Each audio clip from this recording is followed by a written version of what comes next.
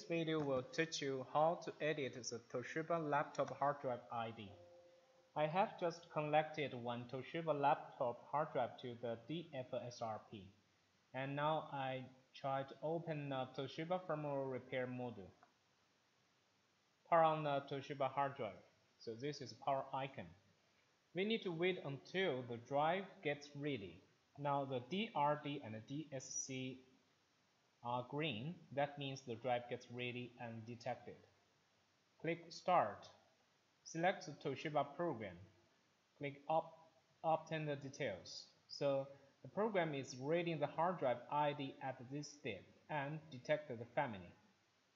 Click OK and we can enter.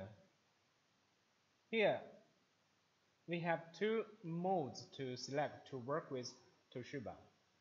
So usually we can use the ATM mode because it's faster.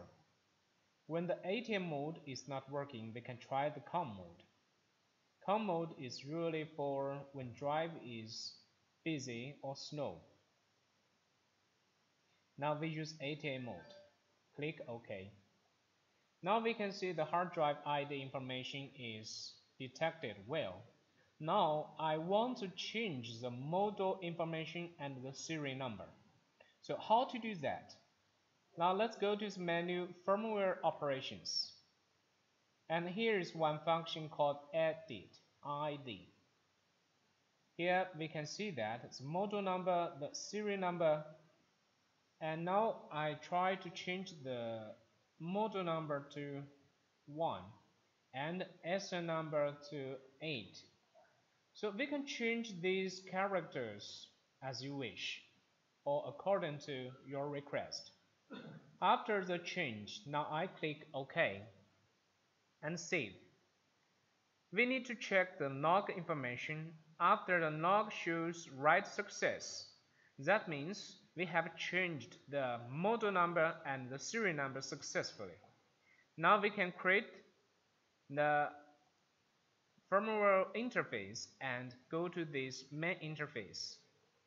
I can enter the program again, obtain details, click OK, use ATM mode. Now we can see that the model number and the serial number has been changed successfully. This was 0 and this was 7. Now after the change it is 1 and 8. So it's very easy to use the DFL Toshiba firmware repair program to edit the hard drive ID. So thank you for watching this video.